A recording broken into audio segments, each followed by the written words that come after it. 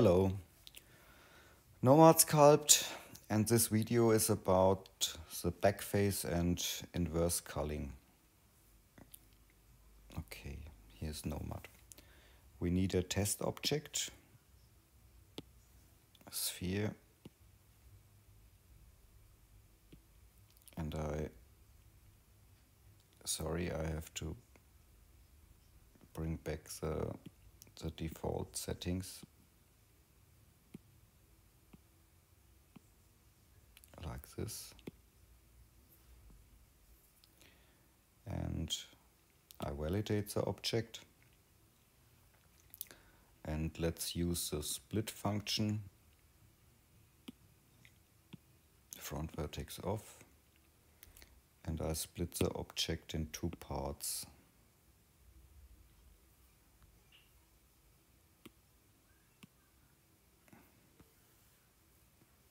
Like this.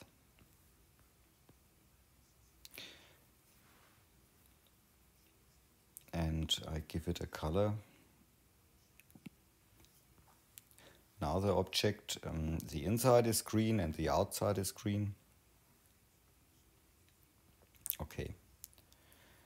And in the display settings here, display settings, there's an option, it's called two-sided. When it's active, the colored backface is also on at the moment, and now it's possible to change the color and the opacity of the backface. Let's make it visible. Now the color is white, and we can bring it to the red. Now the inside is red, outside green. And in the material settings, it's possible to flip the inside to the outside. That's the last position in the menu inverse culling. Now when it's active, the inside is the outside and so on. Okay. And now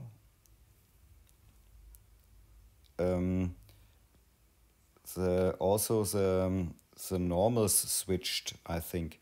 When you mask this object and use the mask function, mask is active on the object, and I give it a shell thickness of 1, and I extract the shell.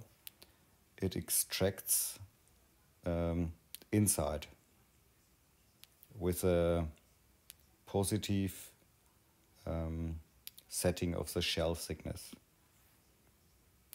And when you change to inverse culling off and you extract it, it extracts outside. Okay. And the last thing is in the display settings,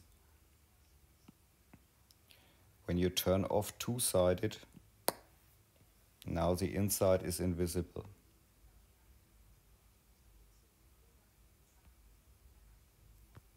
And it affects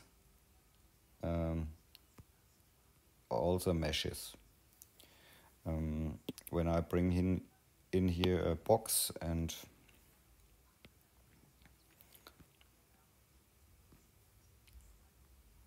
I split the box, or I trim it, this box is, the inside is not visible.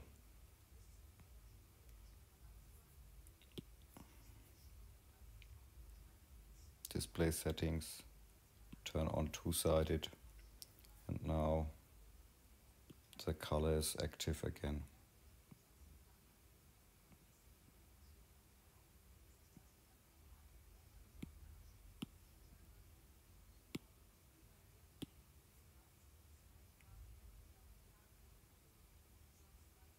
And when you turn off colored backface, now the green is green inside and the white is white inside. And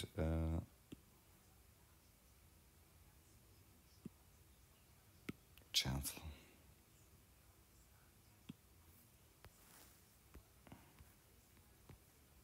Yeah, you can play around with it. But the invisible function as a like this is two-sided off. Yes. Okay, have fun with sculpting. Ciao.